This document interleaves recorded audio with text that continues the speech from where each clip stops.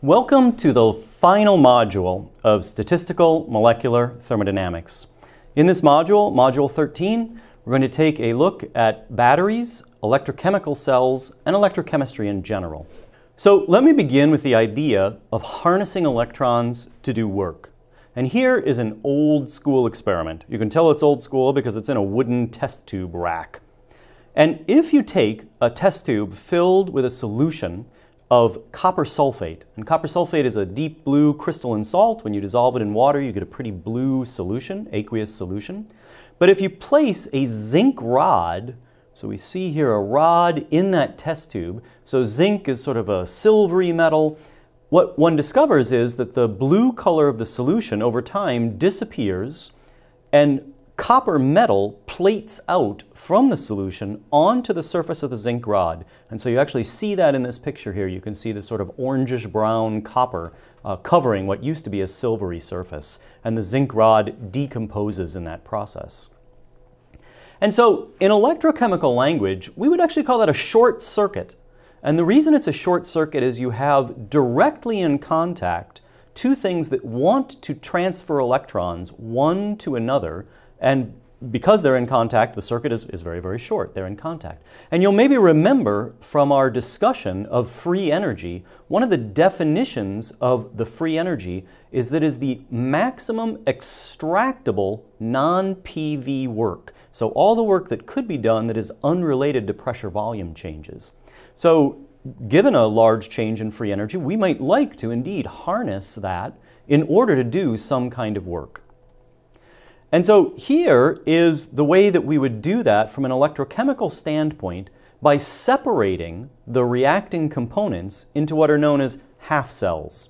And so what's shown here is an electrochemical cell, and there's a lot of detail here, but let's start at the left. And at the left we have a zinc rod. That rod is called the anode, and it is in contact with an aqueous solution in which zinc sulfate is dissolved. So if you like, the zinc rod is zinc metal, it's zinc 0, and the zinc sulfate has zinc ions, zinc 2+.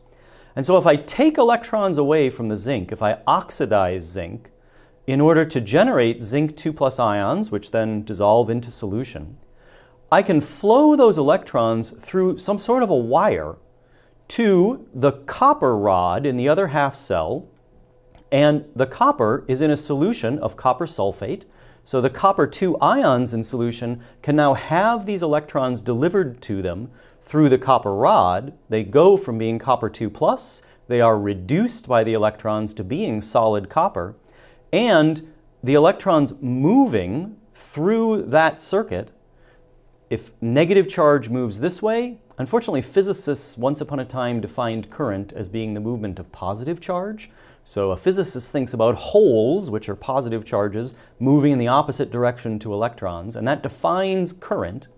But in any case, we can harvest the work associated with those electrons going downhill in free energy. And the last thing we need to do is, you're not allowed to change overall charge neutrality. So in order to allow electrons to leave this half cell and appear in this half cell, we have to balance that by charges moving between the two cells. In this case, through something called a salt bridge. And so usually that's a tube, for instance, filled with some fairly viscous material. Agar is one example. So that's used in growing bacteria on plates. Perhaps you've encountered that in a biology laboratory, for instance. But in any case, that permits ions to flow in either direction, so either sulfate or zinc, although that would ultimately, again, potentially mix your cells. You'd like to have non-reactive ions flowing, but that permits charge to end up being neutralized. So this is overall an electrochemical cell in which we can use the movement of the electrons in order to do work. Right, and so as I've emphasized on the left-hand side here, we have oxidation occurring at the anode, and on the right-hand side we have reduction occurring at the cathode. And the salt bridge maintains charge neutrality. So let's look at a few different kinds of electrodes, and in particular kinds of half cells. And so we've already looked at this one, where we have an aqueous ion which can be reduced to a metal, so solid metal in contact with aqueous ions. There are other examples of half cells that are quite common. One is a pure metal that's in contact with aqueous ions or an insoluble salt. And so here we have silver chloride, which is insoluble in water, and when it is reduced, it generates the pure metal silver, also insoluble in water, it's a metal, but puts chloride anion into the solution. And another possibility would be mercury sulfate, so again an insoluble solid. In this case it's reduced by 2 electrons to make pure mercury liquid and to liberate sulfate anions into solution. We can also have so-called gas electrodes, and in a gas electrode there is an interaction of a gas with some sort of a solid surface, catalyst we would call it, that permits, in the case of hydrogen for example, the reduction of protons, gives rise to hydrogen gas, and in the case of the chlorine electrode, we can have chlorine gas interacting with a catalyst being reduced by electrons in order to make the chloride anion.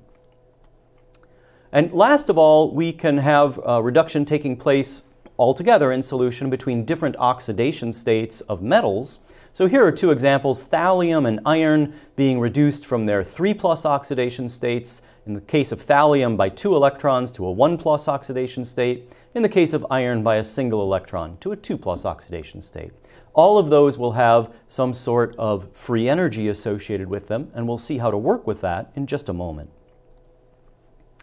So our convention is that we always write these so-called half-cell reactions. Half-cell because they include an electron as an actual reactant.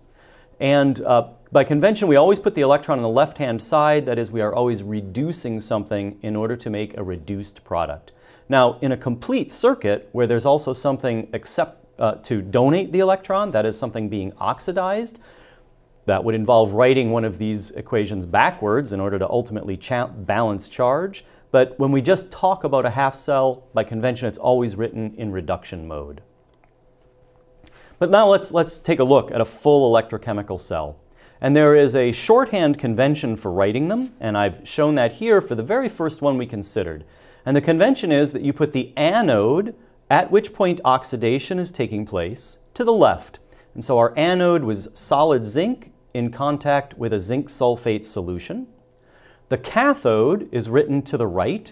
The cathode is where the electrons are being delivered to, and so reduction is taking place, and it was copper sulfate in solution in contact with copper solid. One puts a single bar between the individual couples in the half cell, and finally, if there is a salt bridge, one indicates that with a double bar in the center. And now a handy mnemonic, if you'd like it, because sometimes it's a little tricky to remember these things.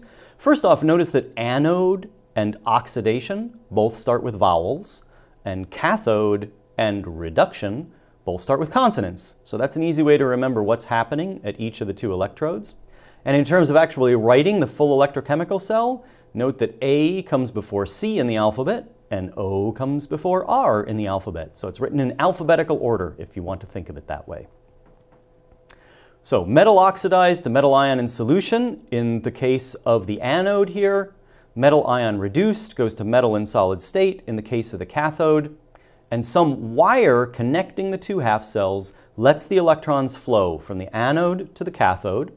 The salt bridge maintains the charge neutrality and through a corresponding flow of ions, whether they be positive or negative. It just depends which direction they flow, it'll maintain neutrality.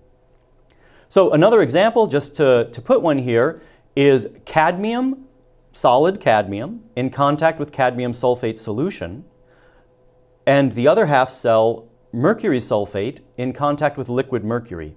And what I'd like you to notice here is there is not a salt bridge involved here, and the reason is that there's no chance of a short circuit appearing, and that is because over on the right-hand side here are 2 pure phases that are not mobile in an electrolyte solution. This is mercuric sulfate as a solid in contact with mercury liquid. It's just maybe sitting at the bottom of some little tube holding it.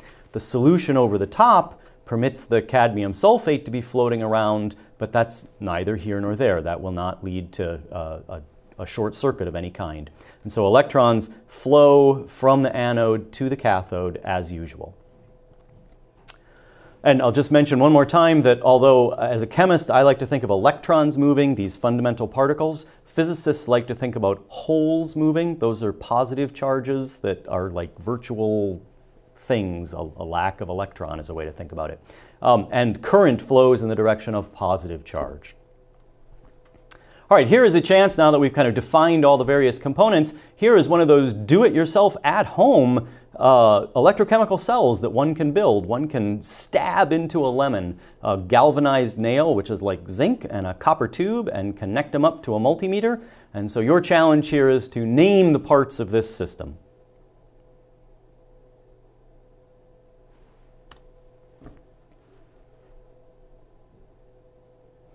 And here you have the answers, nothing too complicated. The zinc continues to be the anode. The copper tube is the cathode. It is actually not reducing copper sulfate to copper. There's no copper sulfate in a lemon. It's actually reducing the protons, which are there because a lemon is very acidic, reducing them to hydrogen gas, so that's kind of an interesting reaction. The lemon itself is serving as a salt bridge, or an electrolyte solution would perhaps be the best way to think about it, but I put salt bridge down on this slide.